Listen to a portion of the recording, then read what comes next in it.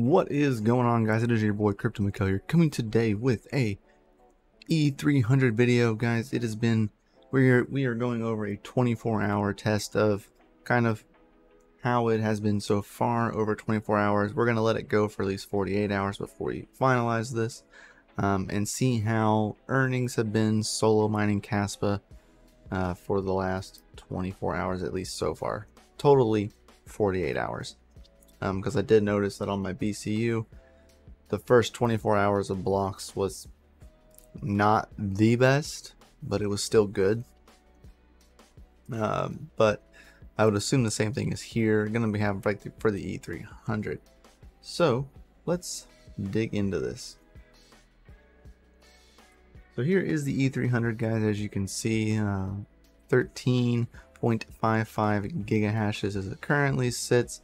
All right, last 12 hours we've hit 2 blocks so far in the last 24. They say we would get, according to the calculator, we would get 3 blocks in a 24-hour period. We've gotten 2 so far.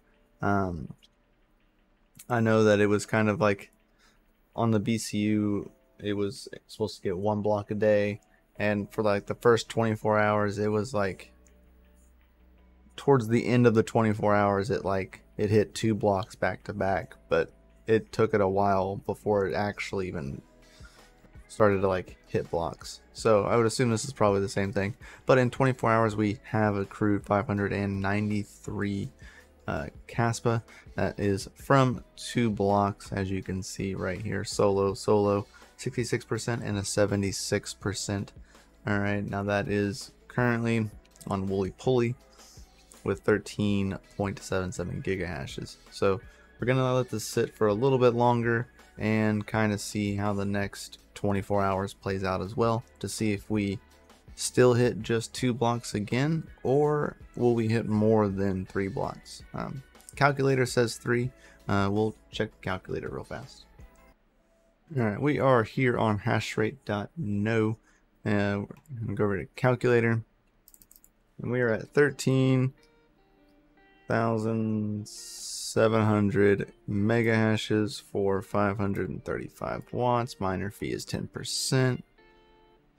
So we should make 636 Kaspa per day, or on average, we have a 300% chance of finding a block. In a day. On average, you'll find 3 every day at the current network hash rate. So it just, luck may not have been on our side for the first 24 hours. So we'll kind of see how this plays out a little bit further. You know, our solo effort is 173%.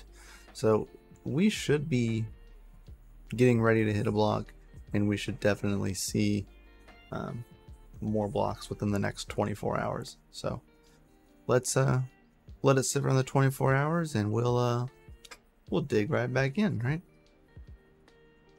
We'll see you soon. Alright, so it has been 48 hours now since we started hashing on the E300 for solo mining. Now, according to the calculator, the calculations are still around exactly the same. We should hit about 3 blocks every day. Now, 24 hours ago, we had only hit 2 blocks in that 24-hour period. Now, of course, since then, we have struck quite a few blocks. So these were the original 2 that we had hit that day, and then all of the other ones came after. So all of these, rest of these were the very next day. These 2 hit today, and then these ones hit the rest of the day, like towards the end of the day after we recorded that. So we have a total of 1, 2, 3, 4, 5, 6, 7 blocks in the last 48 hours. Now, they said we should hit 2 blocks or 3 blocks every day. So right now we are 1 block ahead of the current calculations, which puts us about, in the last 24 hours, we are just over 1.29k Kaspa. But as you can see, we're 270 times that by 7, so that is 1,890 Kaspa give or take, in the last 48 hours. Alright, so not too shabby. According to the calculator, we should have only actually got 628 times 2. So we should have only hit 12,056. So that would give us a difference of minus 1890. So 634 Kaspa extra. So it actually is more profitable right now, at least for a higher amount of hash rate. 4 gigahash gets you a block a day, so anything less than that probably wouldn't make sense to solo mine. But if you have more than maybe 4 gigahashes, it does yield you better profits. I know for my BCU rig, I actually almost went a full 24 hours without ever touching a block, and then it waited until the very last moment, and then like literally it blocked, and I was like, oh, there's the one for the day. And then the next day it hit 2, like about halfway through, about 12 hours a piece between each other. So as of right now, it looks like it's definitely more profitable to solo mine on Kaspa with the E300. And yeah, pretty FA. I'm glad this was a pretty easy test, and it seems to be yielding better profits. I would like to try out a few different pools. If you have any thoughts or opinions on solo mining Kaspa on a different pool, put your pool down in the comment section below. I'd be curious to know.